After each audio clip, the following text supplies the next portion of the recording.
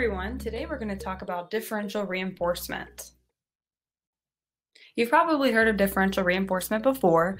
We're going to talk about the different schedules and the main differences.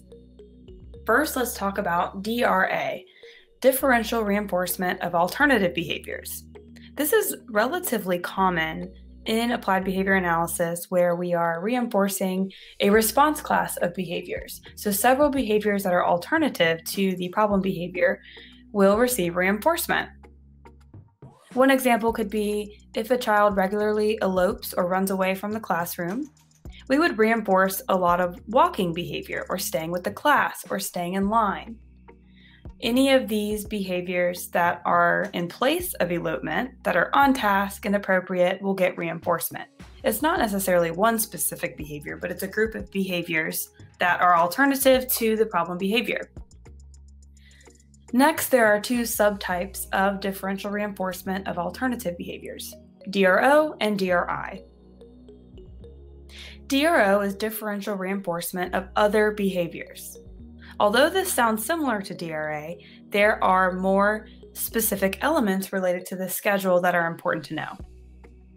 Differential reinforcement of other behaviors really is reinforcing all other behaviors besides that target behavior.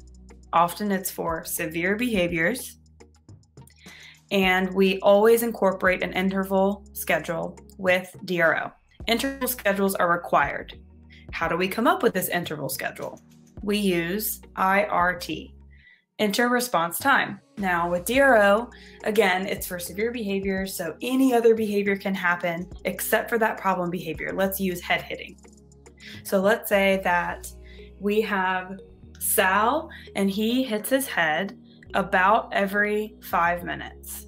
So we've collected the data and we say, okay, he hits his head about every 5 minutes. Now, since that behavior is very severe and it happens a lot, we want to implement a DRO schedule. So we will pick his most preferred reinforcer. Let's say that it's iPad, Thomas the Train videos. So let's say that every 5 minutes, if he doesn't hit his head, he will get a Thomas the Train clip for, let's say, 30 seconds.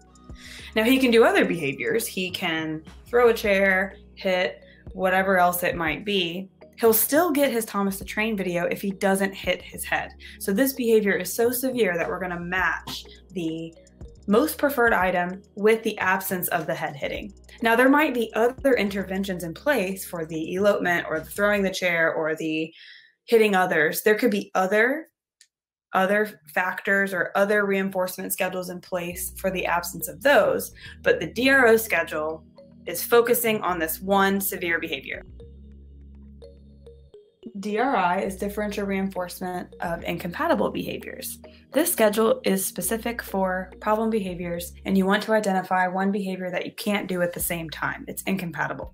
It's impossible for a child to pick their nose and put hands in pockets at the same time. So we would want to reinforce hands in pockets if picking nose is a problem behavior. Also, if we have, let's say that we have hitting others, well, we might want to encourage, along with a variety of other strategies, but just for DRI, we might want to encourage hands folded in lap when they have an urge to hit others. Now, like I said, these differential reinforcement schedules are never the only thing that's going on, but it's important that we can identify that piece of the puzzle so that we can complete the full intervention treatment package. Okay, so we may want to teach coping skills, etc. It's kind of another video, and other things to help regulate emotions, all of that stuff, but just the DRI component. Other examples, sitting in chair instead of running around the class. Things like that.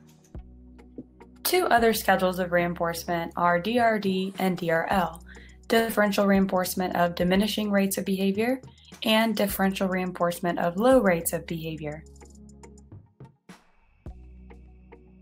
Now, both of these schedules want to decrease some element of the behavior, but not eliminate it completely. DRL, differential reinforcement of low rates of behavior, that's going to be for a behavior that happens too fast. So let's say eating too quickly. Well, we don't want to eliminate eating completely, but we might want to decrease the rate. So we might implement a schedule that helps teach a child to have a better eating pace, so we'll reinforce after waiting 10 seconds between each bite.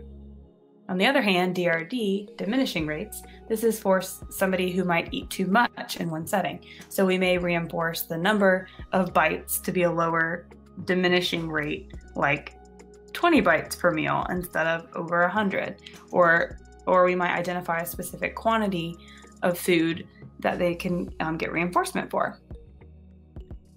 DRH is differential reinforcement of high rate. So this is for behaviors that you want to increase.